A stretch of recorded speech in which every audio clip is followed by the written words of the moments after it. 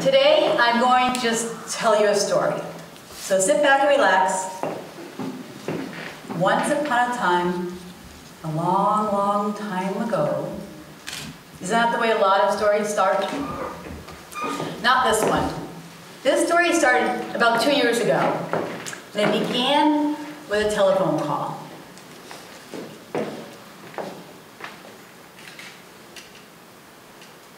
Stevie, can you put the volume up?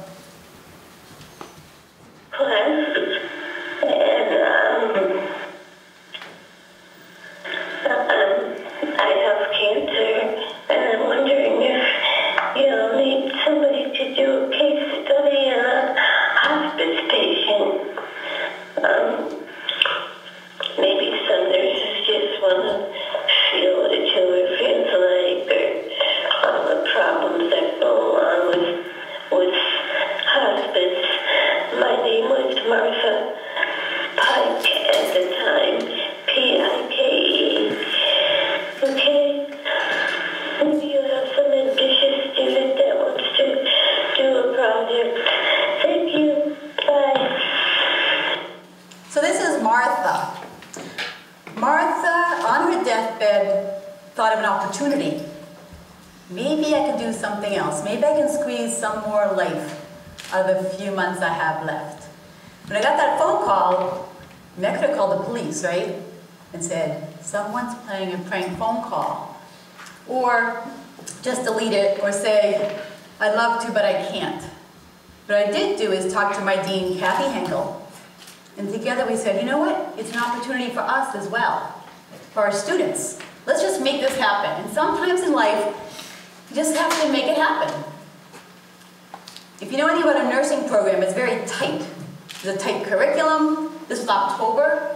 All the students were already in clinicals, and we weren't studying pancreatic cancer. But we did find 2 students who were game to just think out of the box and go to Martha's house to see Martha and learn from her. The students' names are Cindy and Michelle. They thought the story was about pancreatic cancer. So they researched and they learned all they could about it. And they got Martha's file and studied her labs and tried to make sense out of what happened with her course of this disease.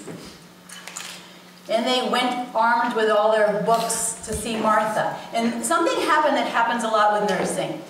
That in your head, and in the textbook, it doesn't match the patient in the bed. And that was their first thing. She doesn't look like she's got pancreatic cancer. We read that this is really bad. She should look really bad. She had some subcutaneous fat, and she was laughing and talking. She taught them about her first symptoms, about being misdiagnosed over and over and over again, about the pain she suffered. And she tried to describe from a nurse's perspective what it's like to be a patient in the bed. Now, the very first day, Martha said, "Come here, Cindy. Sit down on my bed." And Cindy said, I know this trick. They do this to us in school. I'm in nursing school and you don't sit on the patient's bed. And that's when this story changed. It became about hospice. In nursing as we know it, or we think in our head, it's you're going to do some assessments, you're going to do some interventions, and your goal is to get that patient better, get her out the door, get her back home. I'm going to fix it. And let's do it really fast, because we got a lot of patients. Hospice is almost the opposite. It's you just slow down, and you sit on a bed with that patient in the moment, and you help them and their family prepare for their death to be comfortable and respectful. And it's very different. We would sit there sometimes for a few minutes, and it felt like hours. And sometimes we'd sit there for hours, and it felt like minutes. But that's the story was about learning about what it means to be a hospice nurse, not so much about pancreatic cancer. Soon the story changed again, because suddenly Martha was in a lot of pain. And the student said to me, this can't be right.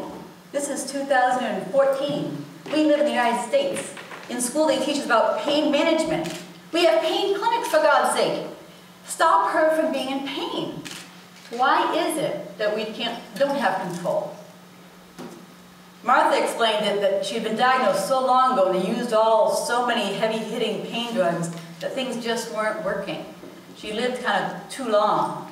And while we were working with her, she was re-entered into the hospital to be re-evaluated for pain. And what they would do would give her a new cocktail, send her back home, and that would work for 3 or 4 days. But then the pain would come back. And that was the hardest thing to deal with. So when you're sitting on the bed with a patient, and you're holding their hand, and you're willing their pain to go through the hand into your body, that's a definition of compassion. If you have a loved one who's sick, and you're just like, I want to take this pain. Compassionate care is what a lot of nurses go into nursing for. This is a great thing for the students to learn. This story is about compassion. That's why we're here. Just be with her, hang out with her. We sang to her, we read to her, we told her jokes, we looked at birds. Martha had a lot of roles in her life. She was obviously a daughter, and she got married. She had a daughter, so she became a mother. She worked in a factory in Holyoke and put herself through school at Holyoke Community College through the nursing program. So her next role was that of a nurse. She worked in area hospitals and then joined the traveling nurses.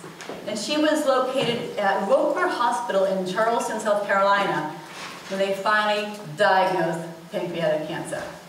She told us it was a relief. For 6 years, no one knew what was wrong with me. They said I was depressed. They said I had GERD. They took some parts out. And the whole time it was pancreatic cancer. So it presented very differently.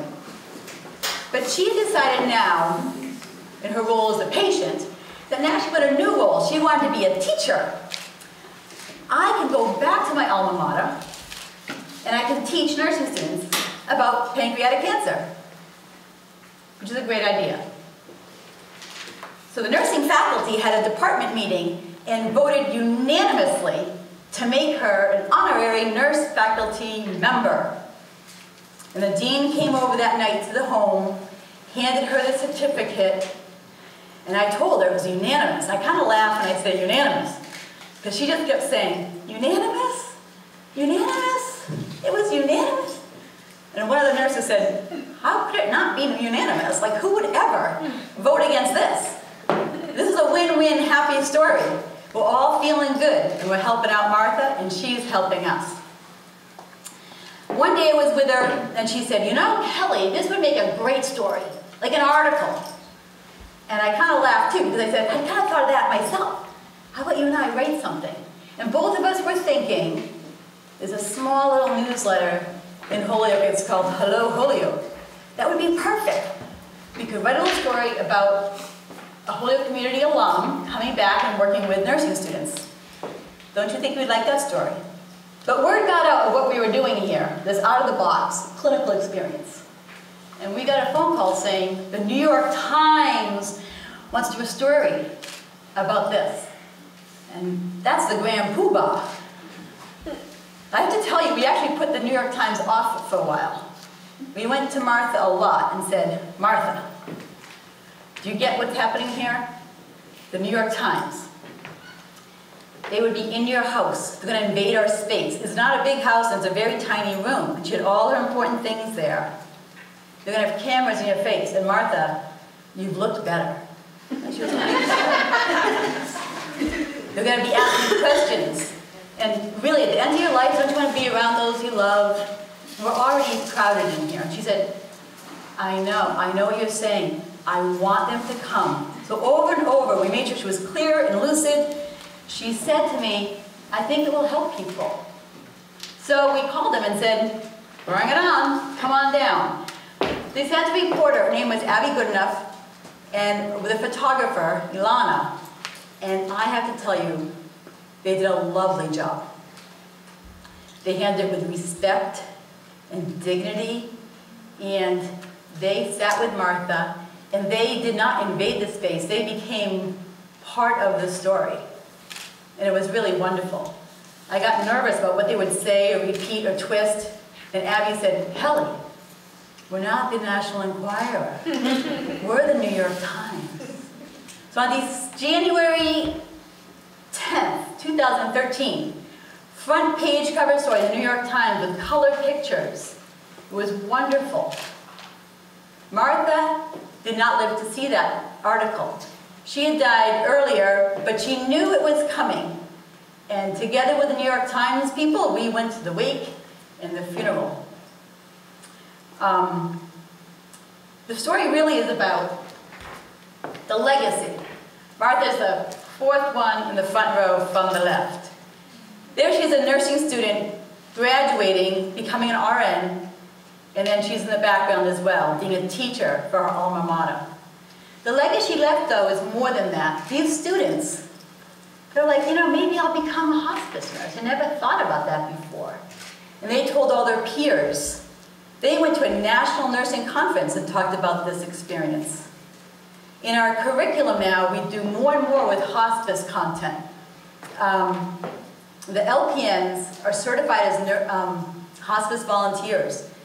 All the students there get it, and many faculty and staff, including myself, get certified to work with people who are on hospice. Martha Ketcheron, there's an award set up, the foundation here, for a nursing graduate to, a nursing student to be awarded every year. Let's see, oh, in simulation, we have a simulation lab. And they've made an end-of-life simulation where you can actually simulate someone going from the hospital, acute care, to the home care and hospice and then dying. So it's a really beautiful thing. The big message, I think, for me in this story is that if a woman at the end of her life on her deathbed can find a way to have purpose and feel useful, then all of us can. So if each of us can think of a way that we can have purpose and help somebody. Or if you can't, look at those around you, your family members, and help them find a way to be needed or have a purpose. And if we can do that, then the legacy of Martha will absolutely live on and on and on in all of us. So I really want to thank Martha Ketcheron for sharing her life and her death with me. It was a great honor. And I want to thank all of you for coming to hear her story. Thank you.